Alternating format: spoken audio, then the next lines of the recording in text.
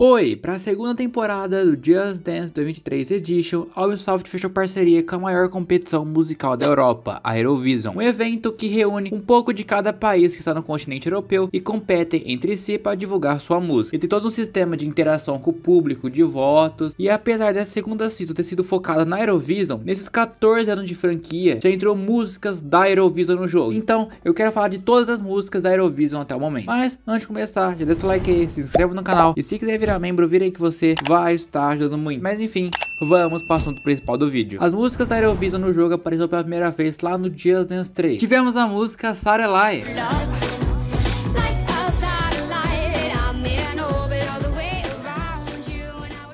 Essa música ela foi exclusiva das versões PAL, que justamente é uma versão que abrange vários países europeus. Essa música ela foi cantada pela Lena Meyer, representando a Alemanha. E Satellite é a primeira música da franquia a ser a vencedora do Eurovision Song Contest. Tanto que é a quarta música com mais visualizações no canal do Eurovision. A música, pra quem não sabe, ela fala de uma mulher apaixonada que faz de tudo pra conquistar um homem. Então ela fala: ah, eu fui em todos os lugares por você, eu até fiz meu cabelo por você.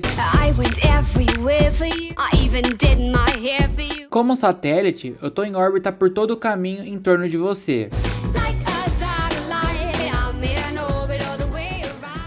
O fundo, ele é um horóscopo com nuvens azuis, estrelas penduradas no teto e símbolos do signo do zodíaco. A coreografia é bem divertida, com isso de ficar mexendo as mãos e girando e depois ficar trocando de pé. É uma coreografia que, por jogo que ela tá, é muito boa. Pra quem quiser jogar, essa música já tá disponível no Just Dance Unlimited, no Just Dance Now, e já era pra ter chegado no Just Dance Plus, mas até agora nada. Seguindo a ordem do Just Dance, outra música que participou da Eurovision vem de um grupo bem conhecido que teve um spin-off da série The Experience. Então, a segunda música temos que falar do Waterloo, do ABBA The Experience, do ABBA You Can Dance.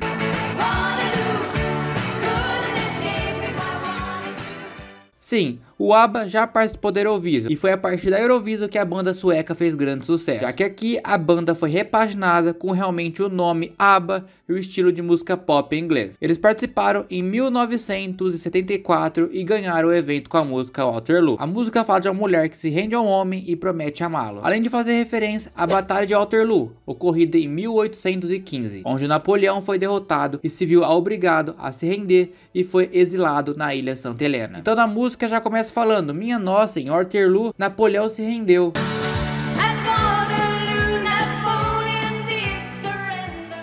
Eu encontrei meu destino de uma maneira bastante semelhante. O livro de história na estante está sempre se repetindo.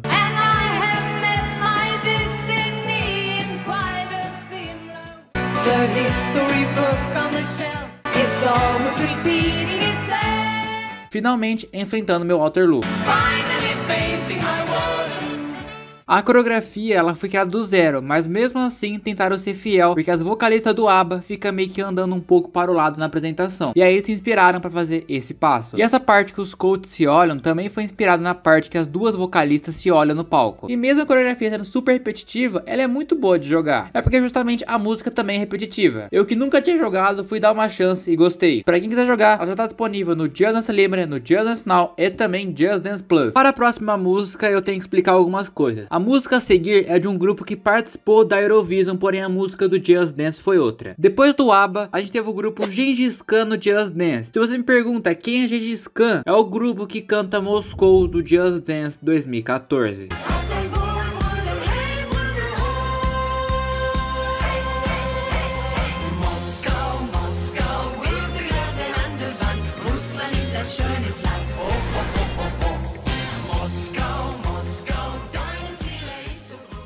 Lógico que no Just Dance 2014 a música é um cover, mas a original pertence ao grupo. E o grupo participou da Eurovision de 1979, representando a Alemanha com a música Gengis Khan. Sim, uma música com o nome do grupo e do ex-líder do Império Mongol, que é o nome que a banda se inspirou.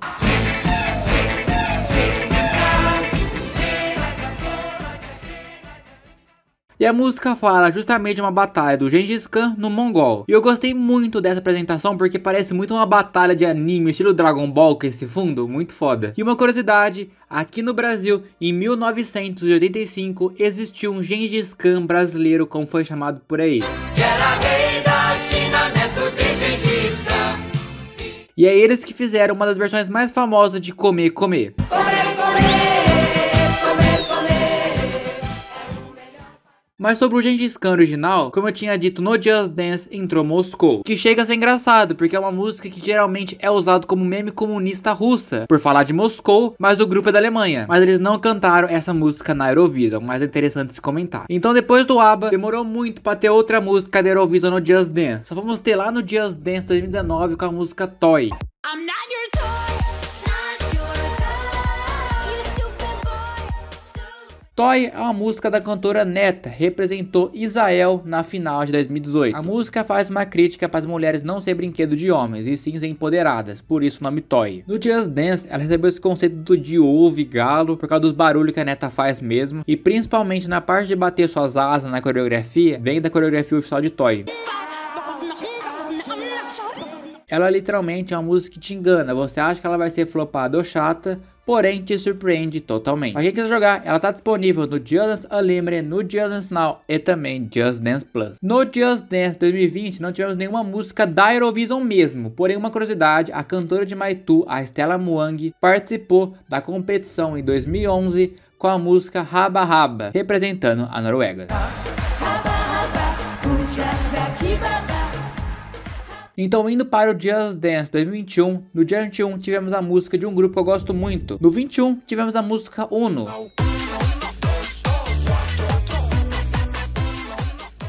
Uno é do grupo Little Big, que representou a Rússia em 2020. A letra de Uno não faz nenhum sentido igual as músicas do Little Big. E no Just Dance, apesar desse conceito de desenho que fizeram, ele é bem fiel à música. Esse passo do refrão das mãos com as pernas, quando eles falam tipo 1, 2, e também essa parte que você aponta os pés e a cabeça do P2 explode, também se baseia na coreografia oficial. Uno é a música mais vista do canal da Eurovision até o momento. E aí em segundo lugar, temos Toy da Neta, que eu acabei de dizer pra vocês. E apesar da coreografia ser repetitiva, porque a música também não ajuda muito, eu gosto muito de Uno no Just Dance. Uno tá disponível no Just Dance Limited, Just Dance Now e Just Dance Plus. Apesar de Uno ser a única música da Eurovision mesmo que entrou no 21, outro artista do jogo também participou. Não sei se vocês lembram, mas no 21 a gente teve Flash do Bilal. E o Bilal participou da Eurovision em 2019 com a música Roy, pra representar, logicamente, a França. Depois do Just Dance 2021, no Just Dance 2022 tivemos mais uma música da Eurovision. No 22 tivemos a música Think About Things. I can't wait to know. Think About Things é uma música desse nome aí, que é muito difícil de pronunciar, que representou o país Iceland, ou como é conhecido, a Islândia, em 2020. Esse país, ele é tão isolado dos outros e tem uma população muito pequena, estimada tipo assim, 300 mil habitantes. É conhecida justamente por ter vulcão, terremotos e lindas paisagens no inverno, podendo ver perfeitamente as auroras boreais. A música fala pra gente pensar um pouco nas coisas e principalmente em relacionamento. Isso fica claro quando ele fala: embora eu saiba que eu te amo, acho difícil saber o que você tem por mim.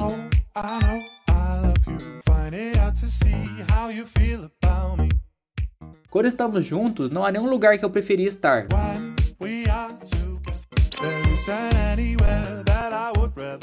No Just Dance, pegando essa parte que eu disse de ser um país que geralmente é conhecido por ser frio, botaram um elfo 3D. No primeiro momento, você é estranho e pode achar que vai ser ruim, mas não acontece isso aqui. A animação desse boneco é bem fluida, diferente de outros personagens que o Just Dance já fez. A coreografia, mesmo sendo bem simplesinha e até um pouco repetitiva, é divertida de jogar. É uma música que você joga e logo no começo, quando você liga o jogo sem muita expectativa. Essa música já está disponível no Just Dance Now e no Just Dance Plus, pois essa música entrou no lugar de Jamais Lancher. E agora chegamos no Just Dance 2023, onde tivemos uma temporada inteira focada na Eurovision, chamada Showdown. A primeira música que chegou surpreendendo a todos foi finalmente a vinda de slow-mo pro jogo.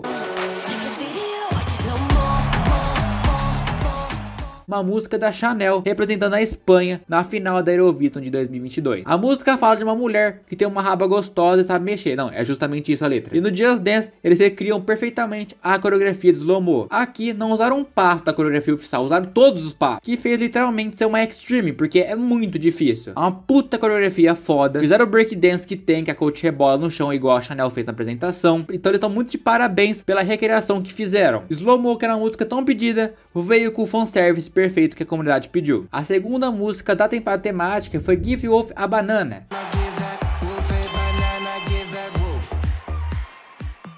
Gif of Banana é do grupo Subwolf, representando a Noruega também na final de 2022. A letra dessa música é besta, é literalmente tipo uma banana pra um lobo. Furry, né, gente? No Just Dance fizeram uma dupla, onde os dois coaches têm a cabeça do viado e o osso do panda, que se inspiraram nas máscaras que eles usam na apresentação. A coreografia do Just Dance também usa todos os passos da coreografia oficial, além de passos novos que eles tiveram que fazer para render a música. Eu sendo sincero, eu não gostei dessa apresentação, vamos dizer assim, né? Eu não curti a música, muito menos a coreografia. Achei uma das mais fracas da temporada. A terceira competidora da Eurovision no Just Dance já foi a música Euphoria.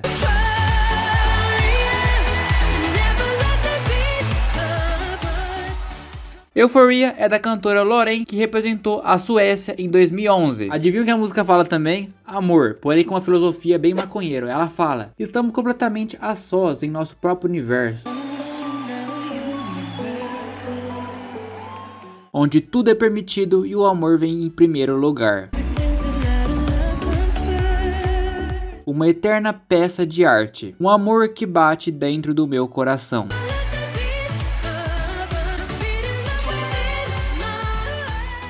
Estamos chegando a uma divindade. Eu conheci essa música e nem sabia que era da Eurovision. Teve gente que conheceu essa música quando tocou em festa e baladas na época. No Just Dance tivemos um problema. Aqui eles fizeram um demônio do gelo para representar a música. E o maior problema de Euphoria é que boa parte dela é parada. E até na apresentação a música não tem muita coisa pro Just Dance se basear. Que eu acho que fizeram esse demônio do gelo porque tem uma parte da apresentação da Loreen que cai algo do céu que parece gelo. Sei lá, não sei por que fizeram esse conceito. Ficou uma coreografia chata e repetitiva, mas eu senti que não souberem como introduzir direito essa música no Just Dance. A quarta música da temporada foi uma música surpresa que pra mim foi nesse momento que a temporada conseguiu salvar. Esse coach aparecia em várias imagens promocionais da temporada, e até um codinome da banda Miniskin foi achado nos arquivos de localização do Just Dance 2023. E com isso, tivemos a música Begging, um dos maiores hits da banda Miniskin.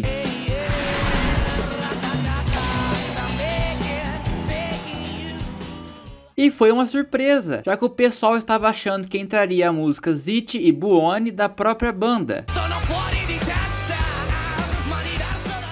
já que é uma música que eles realmente apresentaram no evento musical Eurovision, que é o tema dessa temporada. E Begging no Just Dance ficou sensacional, uma coreografia frenética, com a pegada difícil, que não é um extreme, que te dá vontade mesmo de aprender, além que o dançarino soube muito bem interpretar o personagem. É um coach com muita energia, que mesmo assim ainda tem partes que ele sofre por amor. O fundo se passa na cidade da Night Swan, que no Twitter eles divulgaram que foi esse coach contra a cidade, e Begging pra mim é a melhor música dessa temporada. Foi a música que salvou a temporada pra mim, mesmo não sendo a música da Eurovision. E quinta e última música da temporada, e também a última música da Eurovision no Just Dance, é a música Treluntu. Treluntu é a música desse grupo que tá aparecendo na tela porque é muito difícil falar. E eles representaram a Moldova na final de 2022. E bem, essa música no Just Dance, ela só serve pra cansar mesmo. A coreografia é original, feita pelo Just Dance. Ela ficou super repetitiva, com uns passos nada a ver. É uma música feia, ok, que o estilo é meio zumbido de coisa cowboy. O coach P2 lembra a roupa do grupo, mas é uma música que também não me desceu. Ela é uma música pra você meio que se esquentar, queimar caloria, mas eu achei uma música péssima. É uma música, posso falar que é uma vergonha alheia, e já devem colocar na outra série aqui do canal. E essas até o momento são todas as músicas da Eurovision no Just Dance. E eu espero que vocês tenham gostado, porque eu tentei ir além de apenas analisar a música rápido, e sim falar que país ela veio, qual é o ano dela, a tradução da música, o conceito original. Então eu espero muito que tenha gostado. E agora eu quero saber a sua opinião de todas as músicas comentadas aqui. Qual é a sua música favorita da Eurovision? Qual música da Eurovision que não tem no Just Dance você gostaria de ver no Just Dance 2024? Comenta aí que eu vou ler e vou deixar um coração no seu comentário. E muito, mas muito obrigado mesmo a todos os incríveis membros do canal, que são Matheus Gamer, Gabriel Ferreira, Octodan, João Pedro, Rabbony Santos, TG Just Dance, Elisângela Costa, Pedro, Bubu Otávio, Vinícius Santiago Peixoto, Aventuras da Pedroca e da Patrica, Tenick Dancer, T Felipe, Gabriel Garcia e Léo Pisciani. Muito, mas muito obrigado mesmo a todos os incríveis membros do canal. Mas pessoal, basicamente esse aqui foi o vídeo, espero que gostaram. Se gostou, like, se inscreva e tchau!